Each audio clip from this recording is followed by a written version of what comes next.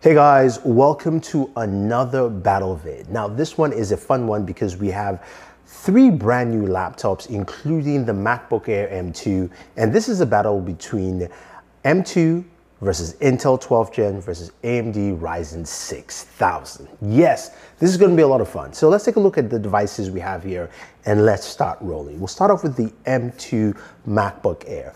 The M2 MacBook Air is a 13.6-inch laptop. You've got a HD Retina display, you've got that notch, you've got, of course, that new design profile, and you've got two USB Type-C ports that are Thunderbolt that are on the left-hand side, as well as also a MagSafe port for charging. You can use any of those three to charge, and its starting price is $1,199. Now this of course is running the M2 chipset. I do have 8 gigabytes of RAM. Of course, this is of course system on a chip, so it's all integrated together, and we'll see how that performs. Now moving over to the Dell XPS 13 Plus. This is also a 13.6-inch laptop. It's got, of course, a wider footprint. I really love the look of it. It's got that new flush keyboard and that new flush trackpad look to it.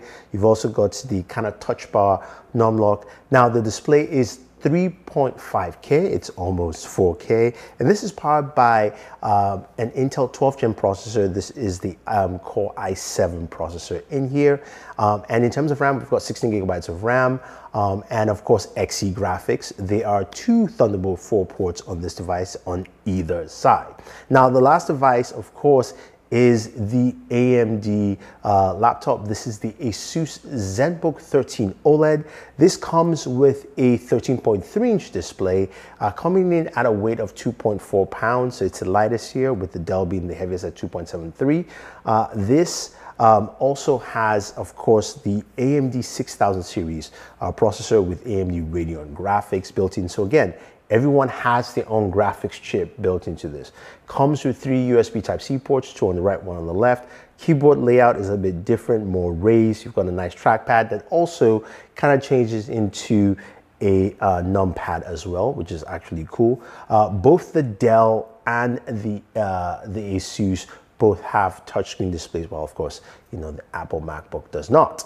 Now, in terms of hardware though, I kind of like all of them. They look pretty nice, but I'm leaning more to the Dell with just that really flush, more cool look. Now let's move over to the displays. We all have some really nice displays on all three devices. The Dell and the Asus having OLED displays and the Retina display for your M2 MacBook Air. Now, in terms of screen brightness, I have to give it to the Dell coming up first, and then the Asus second, and of course the MacBook Air M2 third. It's just not as bright as the other two, and the OLED displays just look more vibrant and more rich altogether. So this is where the Dell takes the winning spot there. Asus is second, and the MacBook is third. So when it comes to charging, they all use different types of chargers and charging wattage. The Dell XPS 13 Plus uses a 60-watt charger, and you've got a lot of cables with that, while the MacBook Air M2 comes with a 30-watt charger with the 8 gigabyte variant I have here. You can get a 65-watt charger with the higher RAM models, or you can buy that separately from Apple, and there's also like a dual port one, I believe. While the Asus ZenBook 13 OLED comes with a single port 65-watt charger.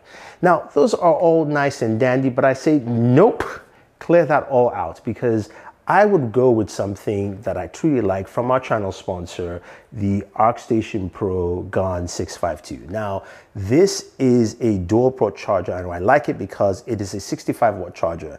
Now, they do have a 35 and a 45-watt variant if you need those for your smartphones. What I like this is because the single port use will give me charging on any of these devices right here, which is great. But the dual port use will give me charging of 40 watts on the very top port and 25 on the bottom, which means I can go ahead and charge my MacBook Air M2, as well as also my Galaxy S22 Ultra, and I am good to go.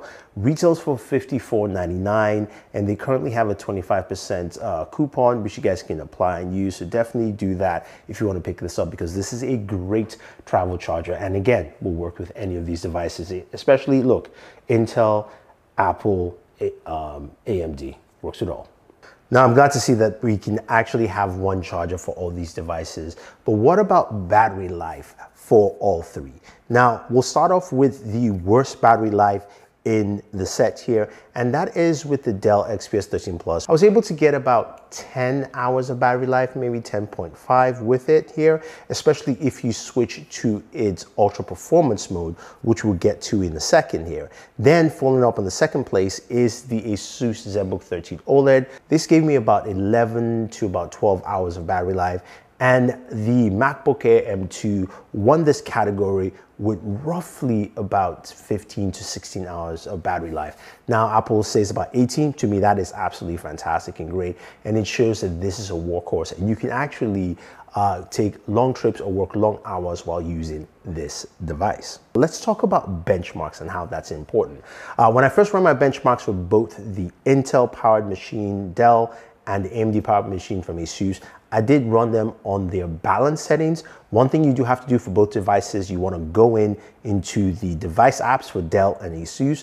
And for Dell, you want to go to Ultra Performance, and you want to go to Performance mode for the Asus to actually use the full capabilities and run those benchmarks. So I did run my first benchmark with Cinebench R23 here. For single core performance, the ZenBook came in at last place with 1,425, followed by the Dell XPS 13 Plus with 1,432, and the MacBook Air M2 came in at the #1 spot of 1,596. Now, in multi-core performance here, in last place was the MacBook Air M2 at 8,154, followed by the ZenBook 13 OLED at 9,413, and then finally the Dell XPS 13 Plus at 10,383. Now, this should be noted that both machines, actually all machines, were actually plugged in just to make everything balanced out, because even though the MacBook Air M2 doesn't need to be plugged in for such benchmarks. Now, seeing that all these devices are competitive when it comes to benchmark, let's look at some real world scenarios. So I decided to use, of course, Adobe Premiere because I can use it across all devices, including the Mac. And in terms of running times, third place, we have the Asus ZenBook 13 with 5 minutes and 50 seconds for a 10-minute clip. Coming up second is actually the MacBook Air M2 at 4 minutes and 55 seconds. And in first place is the Dell XPS 13 Plus at 4 minutes and 10 seconds. Now, here's the big caveat here. Both the Intel and the AMD machines had to be on, of course, performance mode, and they both had to be plugged in, while the MacBook Air M2 didn't need to be plugged in, and there's no mode change in there. Okay, so after that, we decided to do some gaming. And of course, you know, we do a lot of gaming on this channel. We looked at two games. Those are, of course, Shadow of the Tomb Raider and Fortnite. Now, on Shadow of the Tomb Raider here, we saw that the MacBook Air M2 got about 29 and 30 frames per second for medium and high gameplay, which is actually pretty solid. And all games are run at 1080p, by the way, while the Dell XPS 13 did about 28 and 29 frames per second, while the Asus did 29 frames per second for both medium and high. So there's a slight edge, but it's pretty much the same thing across the board here with the Shadow of the Tomb Raider. Now, when it came to Fortnite, I'll just put it out here this way. I think Fortnite ran the best on the MacBook Air M2, got closer to 60 frames per second when you're playing Fortnite there, while on the Asus, which came in kind of second, it was high 40s to mid to low 50s in terms of the frame rates, while the Intel 12th Gen was at high 40s and maybe like 50 or 51. So again, clearly you can see that the MacBook Air M2 did a much better job here at playing Fortnite. So to me, maybe Apple should start making gaming laptops or gaming devices. Let's talk about some of the other functionalities with these three laptops. They all have USB Type-C ports, which means, of course, there's more connectivity for you to do here. So we went ahead and connected them to a monitor using the USB-C ports. And remember, both the Intel machine, the Dell XPS 13 Plus, and the MacBook Air M2 both support Thunderbolt, while the AMD machine does not support Thunderbolt, but all have USB 3.2 functionality in there. Now, all of them were able to connect to this single monitor, and this monitor is from our friends at Cooler Master. Definitely check it out. I do like it, and we'll have some more coverage of this monitor later on, but it's got really nice speakers there, USB Type-C connectivity, DisplayPort HDMI, also 34-inch curved. But what about multi-monitor connectivity? This is something that plagued the M1 and also AMD devices. Do we see improved functionality here with the Ryzen 6000 and the M2? Both devices do not have multi-monitor connectivity with either the AMD or the M2, while the Intel 12th Gen does have multiple monitor capabilities.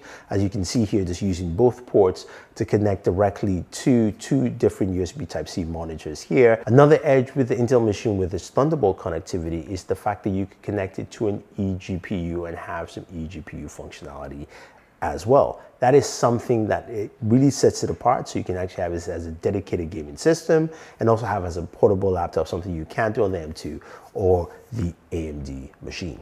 Now, if you're going to be using your laptops on a day-to-day basis, audio is very important. And all of these systems have some really nice audio. Apple has a quad audio system, but instead of me talking a lot, let's take a listen to all three and see which ones sound the best.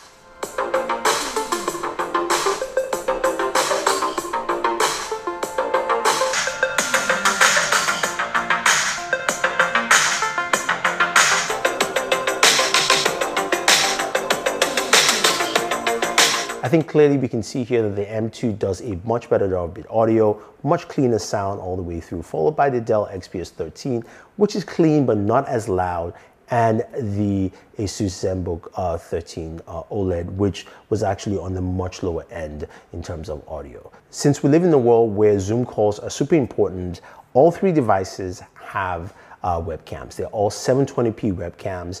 And to me, the quality is not that great in terms of the image quality, but let's take a listen and a look at the microphones and the webcams in action. This is a sample from the Asus ZenBook 13 OLED, showing you the webcam as well as also a sample of the microphone recording, and it shoots at 720p. This is a sample of the Dell XPS 13 Plus 720p webcam, as well as also the microphone of the webcam itself. Daytime, so take a look.